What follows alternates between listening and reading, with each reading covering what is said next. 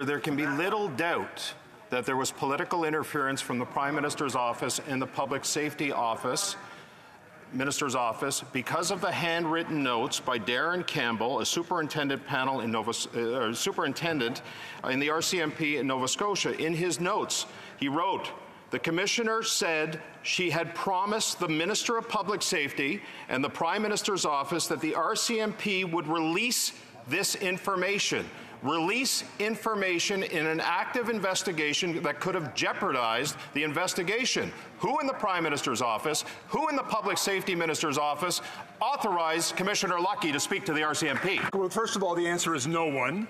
And secondly, perhaps the member opposite isn't aware that the Commissioner of the RCMP is the Commissioner of the RCMP and doesn't require any authorization from anyone else to speak to her own organization. But, Mr. Speaker, what is also clear, and the Commissioner has made very clear to the Mass Casualty Commission, is that no pressure, no direction, no orders were given by any member of this government to her in doing her job of running her organization. This is not funny, Mr. Speaker, because in his notes, in particular, the Nova Scotia RCMP superintendent said that Lucki had accused them of disobeying her instructions to include specific information on the firearms used by the perpetrator.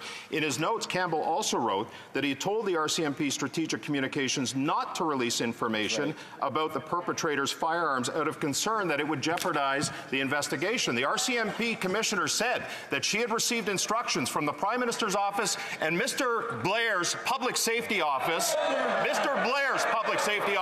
to interfere. When it happened once, we brought it up, it's nice, but when it gets brought up again, I understand the drama is good for TV, but it's not good for this chamber. The Honourable Minister. Mr. Speaker, it's very apparent that the leader of the House from the opposition is more interested in drama than in truth. Mr. Speaker, there is a fact here. The Commissioner has confirmed that no direction and no pressure was given by me or by any member of this government to direct her in any way. Mr. Speaker, this is a line of which I am most familiar, and no direction of an operational manner was given to the Commissioner of the RCMP by myself or any member of this government, and she's confirmed the truth of that.